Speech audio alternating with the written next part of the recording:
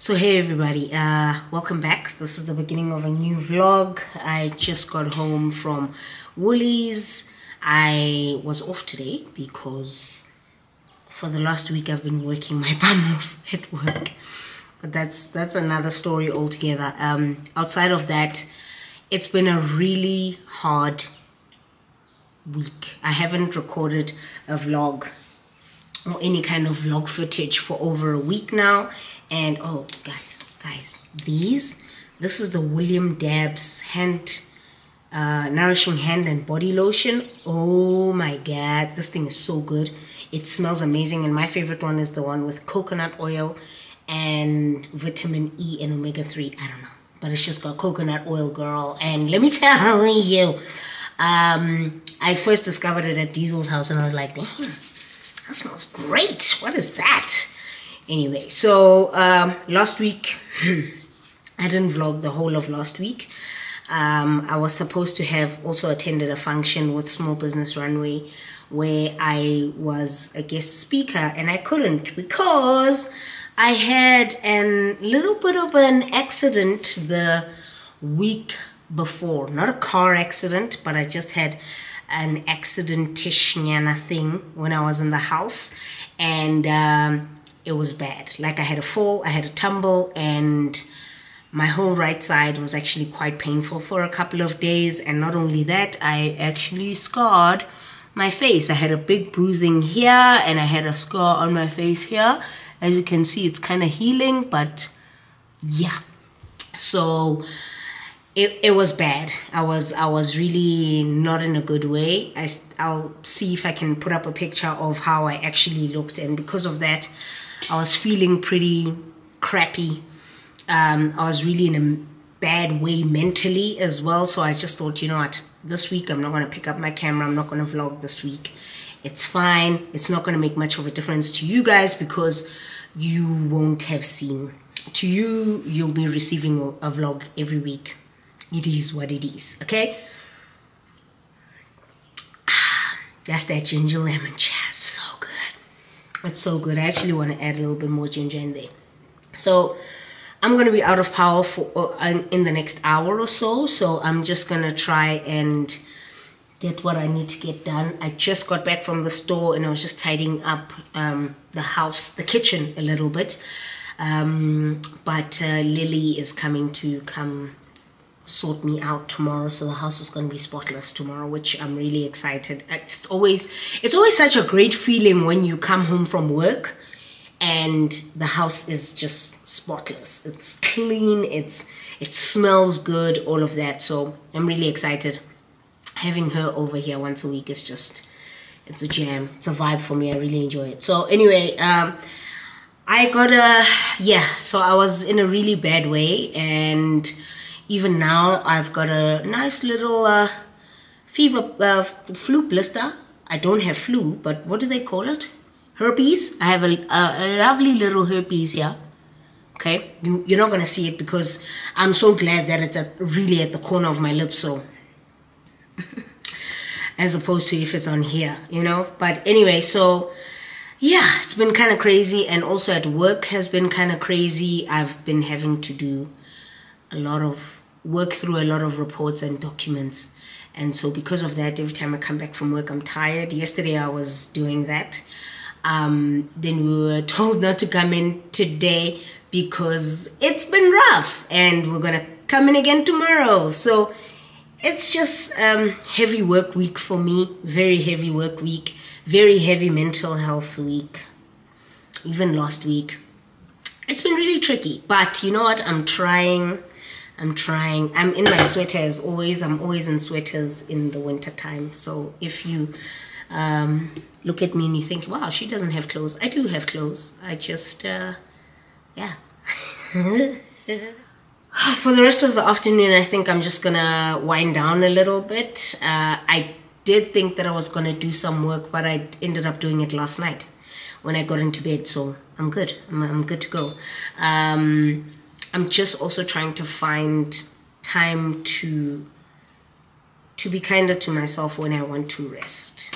it's really hard because my productivity is closely linked with my mental health, much like my financial state of being. Mind is closely linked to my mental health. So if I'm not working, or if I'm not productive, or if I'm idling and not doing anything, I feel like my mind goes into a tizzy. Like, okay, no, but you could be doing this, but you're faffing. So it's often really hard to find time to just exercise a little bit of kindness to myself, especially when, so anyway, I did come back from Woolies, and I also went to get my brows threaded, because if there's one thing I hate is rough, messy brows, because I can't stand looking at myself in the mirror in the mornings. Anyway, this is the beginning of a new vlog, so I'm going to be pretty much running through the next couple of days with you guys. Welcome. Thank you so much for being here. And if you are new to the channel, thank you so much for being here. My vlogs are very chilled, very laid back. We have moments where we have mental health chats. We have moments where we're just chilling, vibing out in the house. We have moments where we go out every now and again. But it's just another side of, the world of an introvert, and how we just live a little bit quieter to everybody else. So welcome. Thank you so much for being here. And if you haven't liked the video, please do. Thank you for choosing me over and over again. This is the beginning of a new vlog. Yay! We're so excited. So these are the days where it's a little bit difficult. These are the days where the mental health is really playing a number on my mind. I have really difficult mornings and difficult days, and on this day was one of those days where I just didn't feel like talking, and I felt like taking a minute for myself and doing what my body needs me to do and my mind needs me to do. And so that happens to be really difficult on days where I'm recording vlog content, because the whole purpose of it is to actually talk to the camera. But on this day, I didn't feel like doing it. In fact, I felt like just listening to my heart and my mind and treating my body well on that morning. And so I did what I felt was good and was necessary for me and for myself in that time and in that moment. So I did my favorite morning juice drink concoction, which is a ginger and lemon hot water, which is one of my favorites. I did my water concoction for the day, and I just took a minute to myself. At this point, I know, as somebody who struggles with mental health and being a mental health advocate, I know the importance of eating good food on days where your mental health is struggling.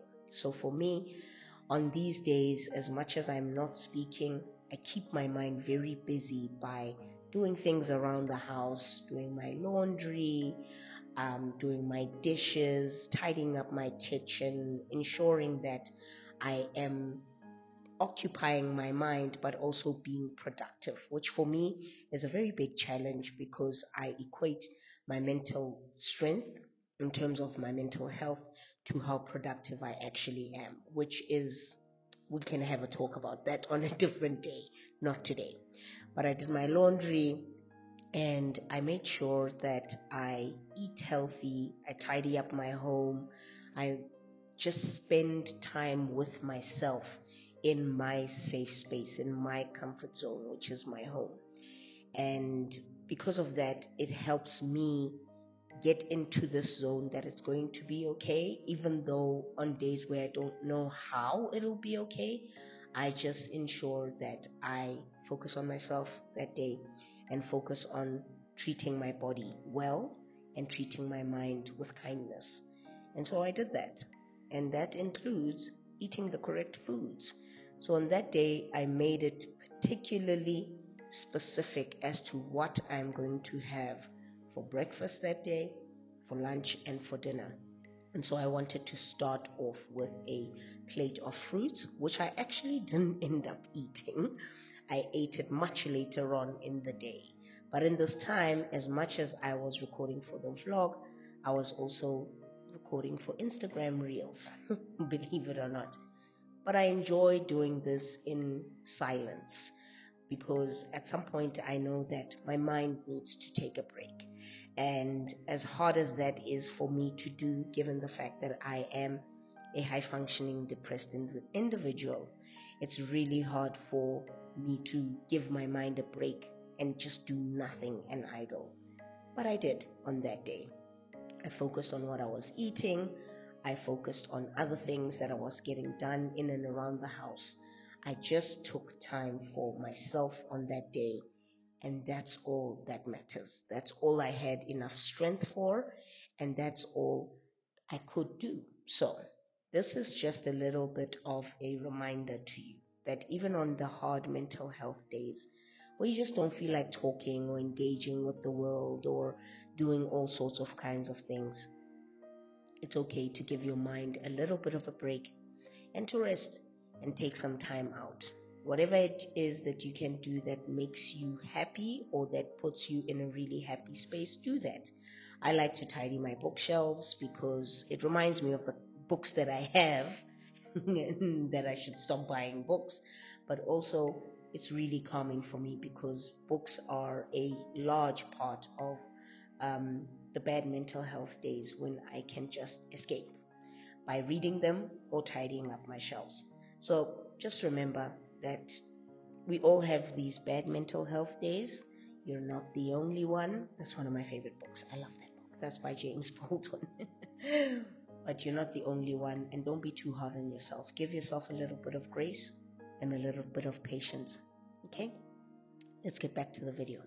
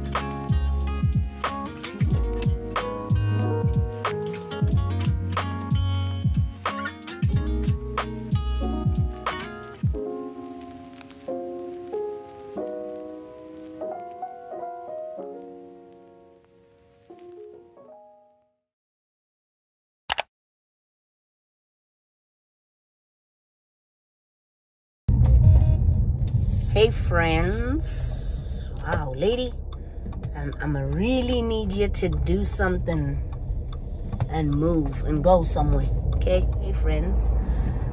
It's another car vlog. I'm actually on my way to Pick and Pay. It's Friday today. I didn't speak in the beginning of this vlog. I think you'll see quite a lot of moving parts and moving pieces and all of that hoo-ha, but not much of me speaking. And that is purely because some days I just wake up and I don't feel like talking, and those are the days where I am avoiding to be too much in my mind. So I'll focus on quite a number of other things and not really talk.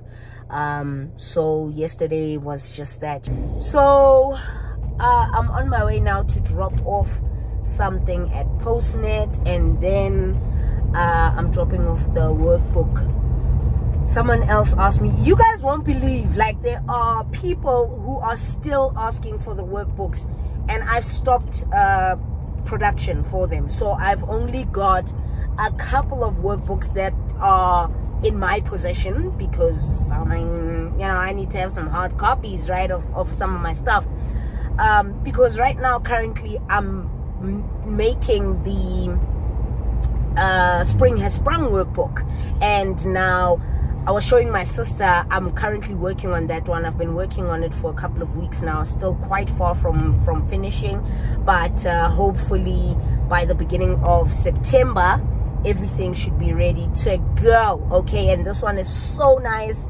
It's green. It's very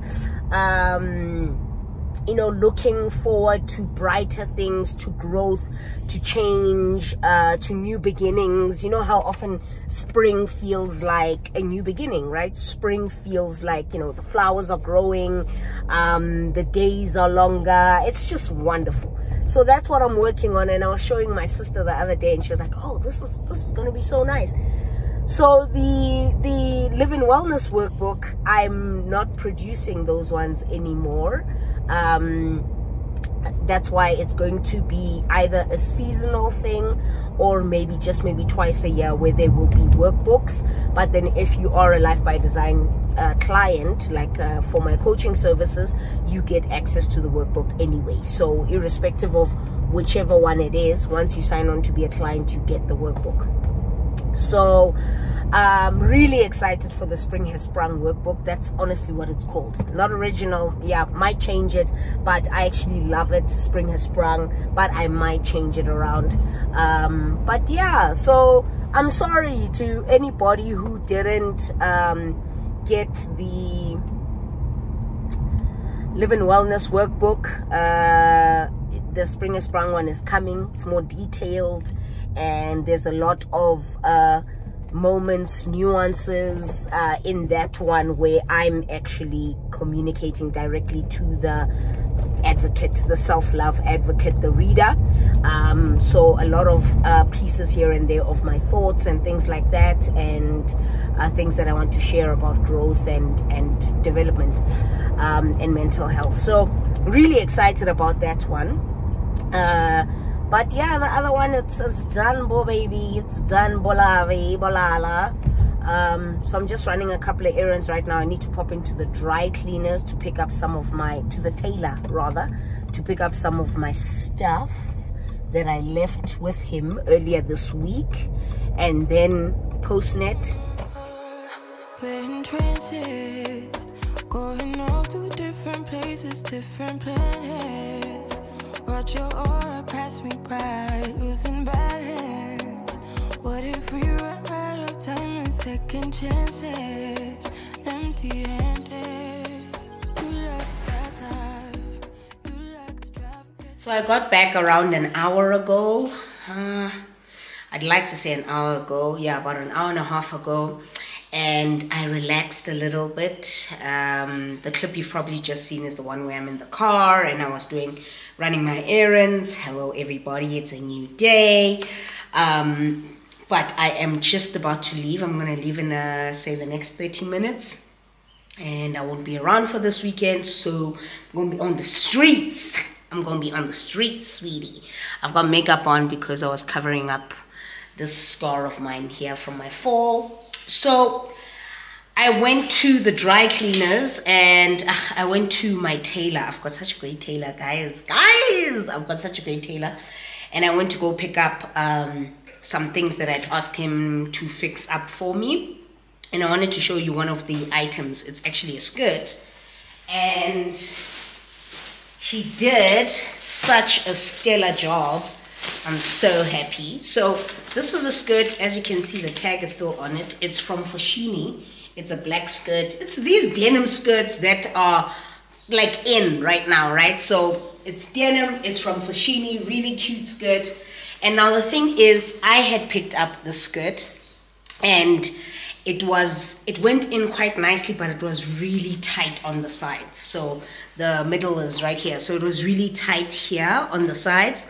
So what John did was that he opened it up for me a little bit. So he cut off a piece at the bottom here, and then he opened it up for me on the sides. If you can see, there's like a definition there. So he stretched it out a little bit, and now it fits like a glove. I'm actually thinking of picking up the blue one as well, because I think they'd be so cute in the summertime as well. Really, really nice. And then I had to ask him to, this is a skirt that my grandmother gave me. It's one of my favorite skirts. My grandmother has a tendency to give me some of her clothes. Like if I say, oh, I like this, then she'd be like, okay, no, it's fine, you can take it. So she gave me this one. I was wearing it one weekend when we were doing like something go high, but the problem is here it was really big. So here on the sides it was big, and I'd have to always clip it up, and stuff. So I went and I asked John to cinch it back in for me so that it sits properly, and he did that, and I sized it on and it was perfect. And then the other two items were just, I needed him to just do some stitching on these are my black leather, faux leather pants from Zara. I think I might be wearing these at a later stage, something that's happening this month rather, but I'm not quite sure what outfit idea I have in mind. And these are just some jeans that I'm gonna swap out the ones I'm wearing now for these ones because they're slightly darker, and I always prefer slightly darker jeans. I put makeup on. The lady at the dry cleaners was like, yo, who does your makeup? I'm like, me, my darling. She's like, I ain't nowhere now. You did this. I'm like, I'm a, you know, what do you call these things?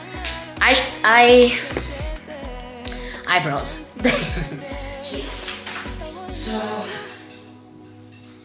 So let me just, so I'm gonna change and I'm gonna get ready to leave the house shortly. So let me do that now.